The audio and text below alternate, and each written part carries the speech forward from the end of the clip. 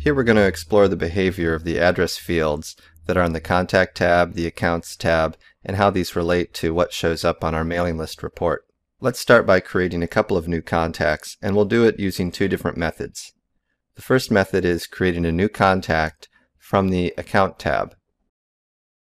So from the Accounts tab, let's go and create a new contact from the related list.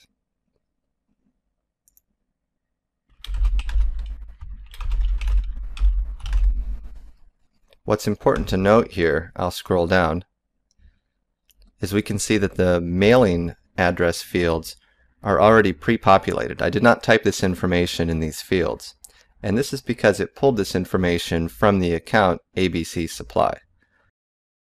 Now let's create a second contact, but we're going to create this contact from the General Contact tab, and then we'll attach it to ABC Supply Company.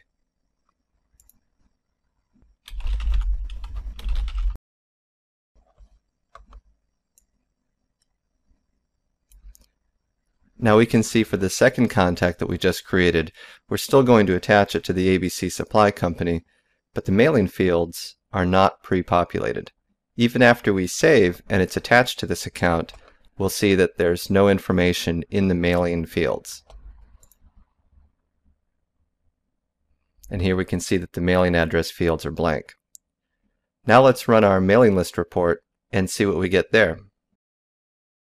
So here we're looking at a report, and it comes as no surprise that Tom Thompson will be on this report with the ABC Supply Company address, because if you recall, we created Tom's record from the ABC Supply Account tab, and it copied those mailing address fields over from the account to the contact. What might come as a little bit of a surprise is that Rob Robertson is also on this report, and he also has ABC Supply's mailing address information on this report. In fact, let's verify that Rob's mailing address fields are still blank. So here we are on Rob's Contact tab, and we can see for certain that his mailing address fields are blank. So what we learned here was that the mailing list report in Salesforce will first pull the mailing address on the Contact tab, and if the Contact tab does not have any information on the mailing address, it'll pull that mailing information from the Account tab that contact is attached to. Now let's change the account that we've got both Rob and Tom attached to and see how that impacts our mailing list.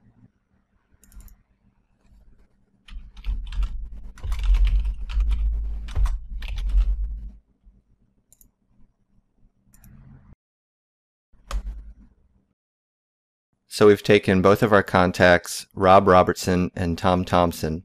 We've removed them from the ABC Supply account, and we attached both of them to the AT Parts Company account. And we've run our mailing list report, and we can see that we have both of these individuals on our report. We can also see that they have different addresses. Let's take a closer look at what happened. In Tom's case, we created Tom from the ABC Supply Company account tab, and if you recall, then it automatically populated Tom's mailing address fields with the billing address fields that were on ABC Supply. So the values that were in ABC Supply's billing address actually got entered in Tom's mailing address fields. And in fact, those are still the values that are in Tom's mailing address fields. Here you can see for ABC Supply, it's at 246 Grove Street in Scottsdale. And for Tom, we still have him listed at 246 Grove Street in Scottsdale, even though that's not where AT Parts Company is located. Now for Rob Robertson, Rob was created and then later on attached to ABC Supply Company, which means his contact tab did not inherit the billing address fields, and they were not pre-populated onto his mailing address fields. They were left blank. We also know that this mailing list report in Salesforce has the behavior such that if Rob's mailing address fields are blank, it's going to automatically pull the mailing address values from the account's billing address fields. And that's exactly what happened here. Rob's address is at 123 Main Street in Flagstaff, Arizona. Now we can click into both of these contacts and verify this.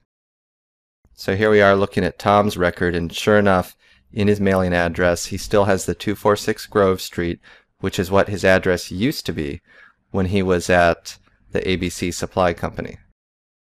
And here we're looking at Rob's contact tab, and we can see that his mailing address is still blank, which again is why it pulled up the mailing address for the AT Parts Company. Now let's see what happens if we have just part of an address typed into Rob's contact. So we're just going to put in the state Ohio and the country. And back to our mailing list report, we can see now what's happened for Rob is all of his address fields are blank except state and country, which are the values that we just entered. And of course, Tom still has the old address from ABC Supply Company.